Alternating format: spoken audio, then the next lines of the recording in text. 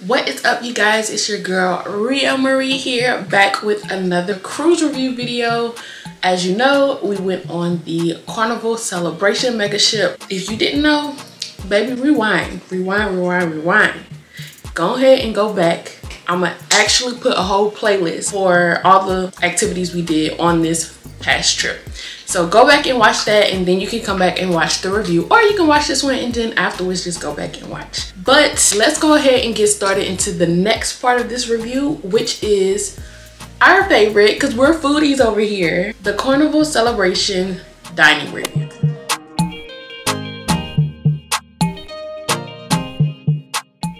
So first off, I want to start by saying this ship had so many different restaurants, so many different food options for all of the foodies out there like us, and it was so many that we only pretty much ate once at each one that we actually went to.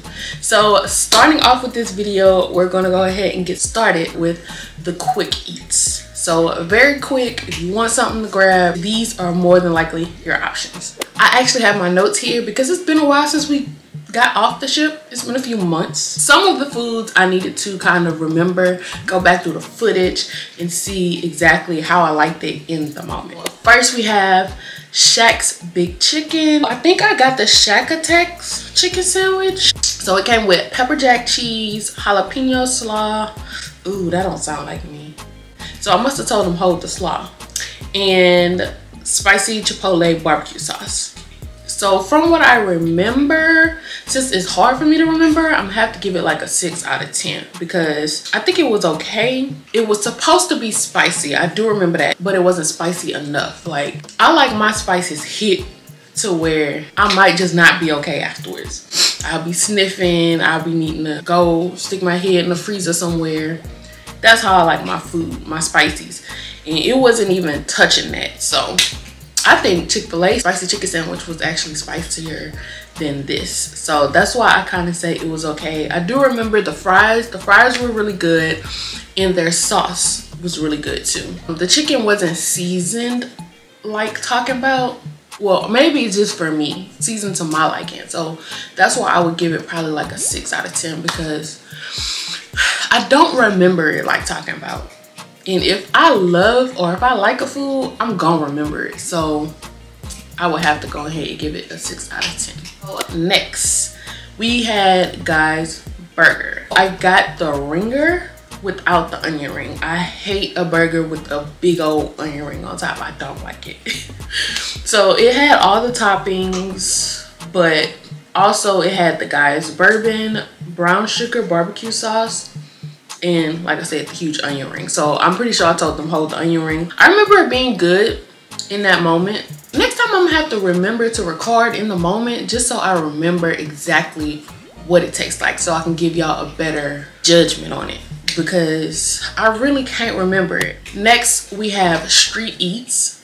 So Street Eats on the ship was outdoors and it had different little booths. So it's kind of like a little food truck situation, but we did go to, I think it's called Time Fries, and it had like a lot of different fry options, but it was only during certain times, and once a day they'll change it so one would be free and the other ones you would have to pay for.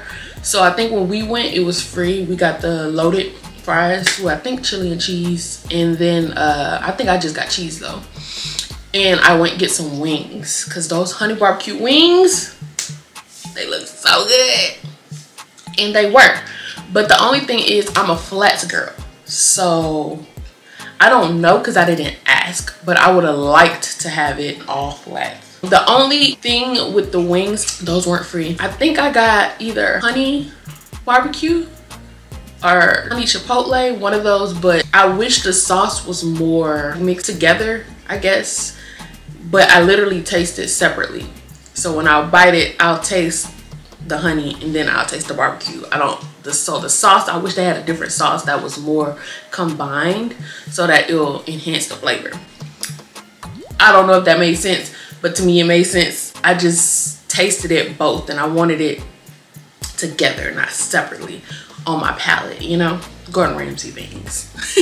we have Blue Iguana. I think I got, because they normally do just burritos and tacos. I'm pretty sure I got the tacos. I don't really like burritos like that. And I'm pretty sure I got the shrimp tacos. Those were okay for a quick type of grab. So for me, with all of these quick eat foods, I think the main problem is that I love my food hot. Like spicy, but also hot. So even if it's not spicy, I just need my food hot to where I need it to cool down like a few seconds and then I can eat it, or at least a minute and then I can eat it. But because these were quick, of course they're not burning up hot. I think that's the main issue when it came to it. I don't remember the taste of the tacos, to be honest. I remember it being okay, and I remember babe like really not liking it. It did its purpose. We ate, it was quick, and we got on with our regular activities. Just leaving that there. Next, we have the Java Blue Cafe. I remember getting coffee. The coffee was pretty good. Did have to pay for the coffee, and the line was crazy long every morning. So I only had that once too. All these foods I only had once except Shaq's Big Chicken, which we had twice. The line was crazy. They're kind of quick with it though, so I mean, it's up to you. They have other coffee options on the boat too. They did have a Starbucks. On the side of it, they had like a little pastry area where you can just grab a few danishes or something and you're good to go. That line was not long, which I don't understand because it was really, really good, especially for a quick breakfast before you go. And last but not least, we have the pizza as well as room service. So first, the pizza, it was served at Miami Slice, and I love that they had options for the pizza. They had what? Margarita, pepperoni, 4 cheese, La Habana, and picadillo or picadillo. They were really good. They weren't like, oh my god, the best pizza ever, but they were pretty good for a cruise. And just to let y'all know, that line gonna be long regardless. It don't matter what time of night, what time of morning, it's gonna be long. So just be prepared to wait. And it goes by fast though. It does go by fast. I think it went by fast. It was just if you felt like waiting in a long line, because the line is long, like past the pizza sometimes. As far as the room service goes, we had to live on room service for the last 2 days. As you saw, we were, well, not we, but I wasn't feeling good and I didn't feel safe enough to get out of the room. At that point, I realized, okay, no, you are sick. This is not sinuses. So we had to stay in the room, and I was like, okay, well, I'm gonna just get room service. This is the only reason we got room service, and that's the only reason I think you should. The food wasn't as good. It was just like really thrown together, and they had some decent options, but like I said, it was, by the time you got it, it was cold. It took a very, very long time for them to bring it, which I understand because they work hard. And as much people was on the ship and as good as the food was, I understand it took a long time to get to you. I mean, for us, I feel like it probably would be like 1.5 hours to 2 hours before you got your food for room service. The main reason I was getting it was because whatever I was having, it was like a coughing fit. So I would just be coughing for no reason. I was just coughing, which I never do even when I'm sick. So that's why I was like, okay, this is weird. So I was just ordering hot water and tea. But that was basically it for the quick eats. If you've ever been on the Carnival celebration, what's your favorite quick type of meal? What you got? How did you like it? Just let me know down in the comments below. Now let's get started on these restaurants, baby. Yes. The first restaurant we experienced was their Chinese Mexican fusion restaurant, which was Chibang. Yeah, I had to find it on my notes. Chibang. I would give this a 8 out of 10. Okay, an 8 out of 10. Not bad. The only thing was sweet and sour shrimp. It tastes like it came out of the frozen section in Walmart. So it just tasted like it was pre-made, they warmed it up and gave it to me. It was doable, but I didn't really like it like that. But what was great, what stole the show, was their steamed broccoli. I'll try to put the menus up here, but it was their steamed broccoli. When I tell you it tastes like it was steamed and grilled and just mixed with love. It was the best broccoli I've had. I really should have asked for the chef. Bring him out. Let me know the recipe, baby, because that was delicious. I could have just snacked on that broccoli the whole day. Like, leave the rest of the food at home. Leave it over there. Just give me some more broccoli. More broccoli. It was so delicious. And I don't know what sauce they put on it, but it was so good. Like, oh, y'all. That probably was my favorite. My favorite. And then for appetizer, I had the dumplings. Those were really good. They had different flavors. I can't really describe the flavors, but I remember the flavor being so good. And for dessert, I had the coconut tres leches cake. Oh, it was so good, y'all. That one probably was my top dessert the whole cruise. Because normally I love the molten chocolate cake kind of thing that Carnival does. It's like their thing. But this took the cake. The coconut tres leches. Whew. Y'all, it was so good. Y'all need to get that. For real, for real. That next morning, we went to the main dining for brunch. I'll give it a 6 out of 10. I will say the omelet was amazing.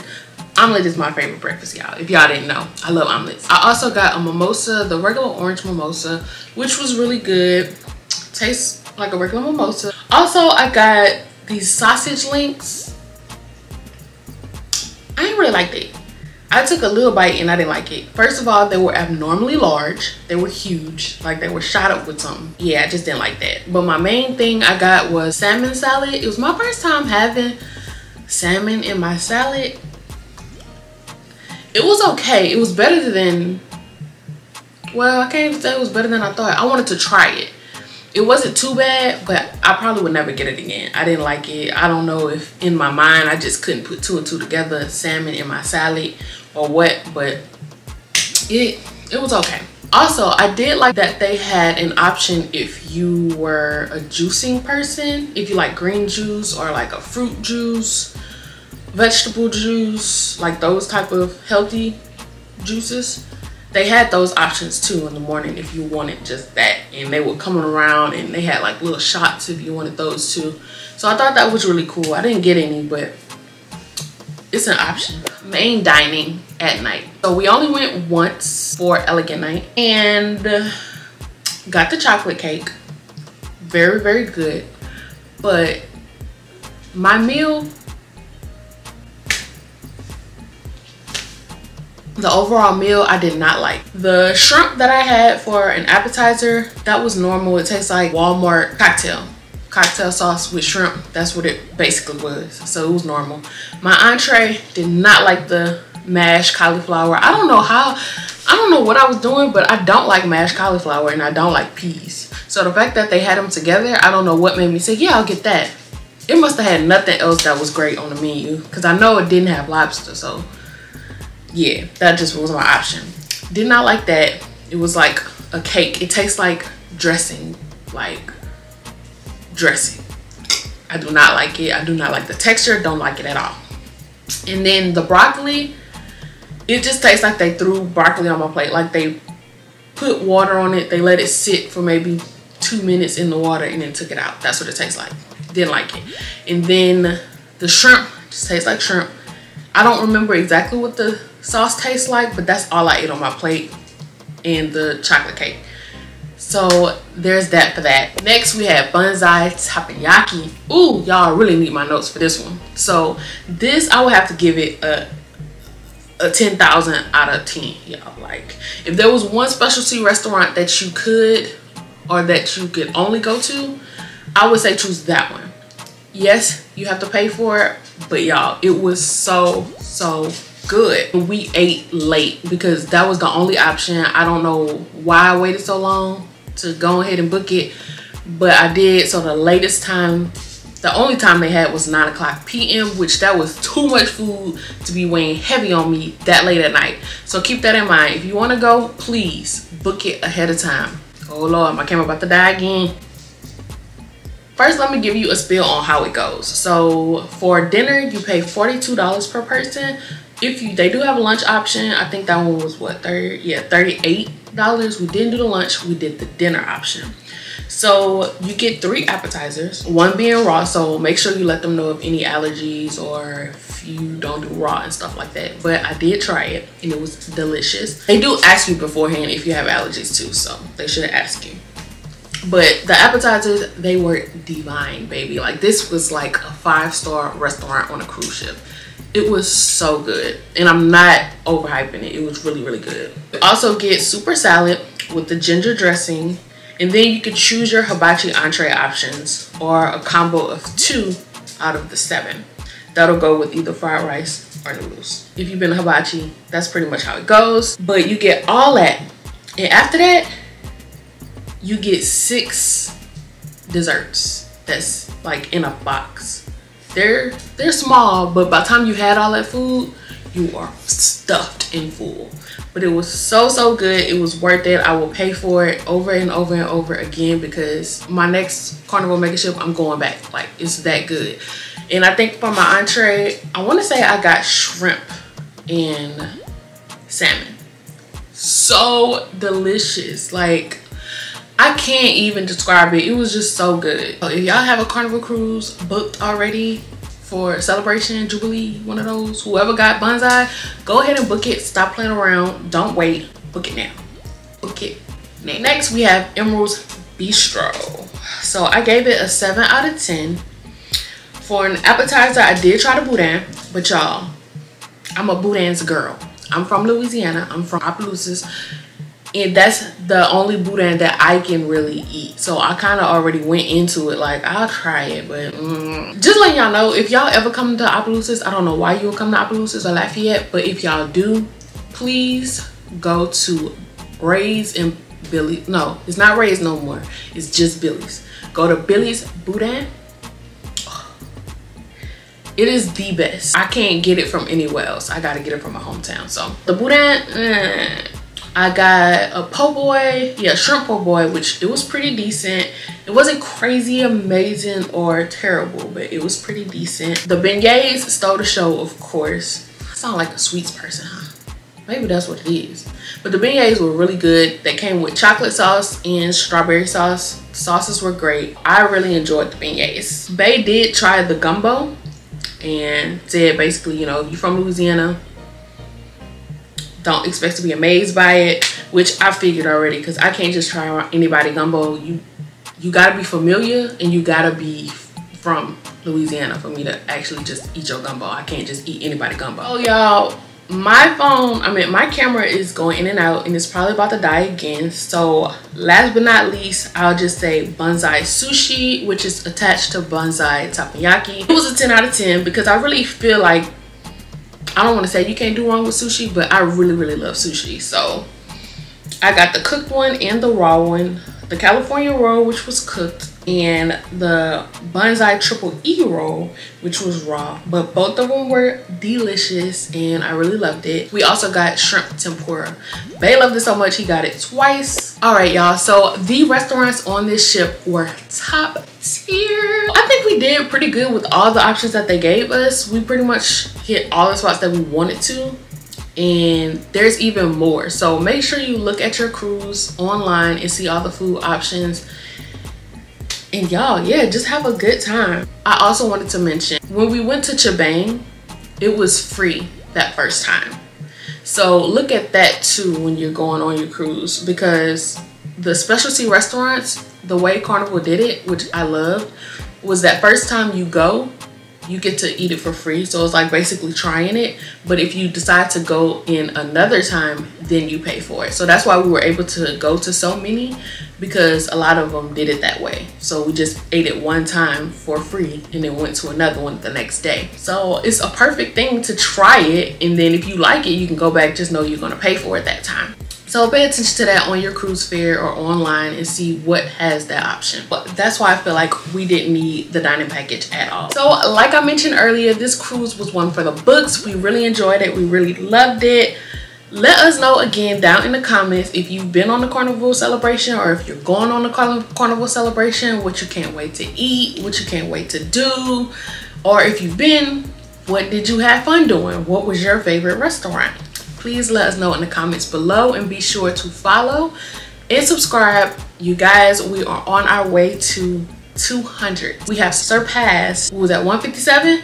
Now we at 165 right now. So let's get to 200, y'all. Let's get to 200. Please subscribe, like this video, and thanks again for watching, and I will see you guys in the next video before this camera shuts off again and I have to throw it. And I'll see you guys in the next review, which will be our ports of call. Thanks again for watching. Bye.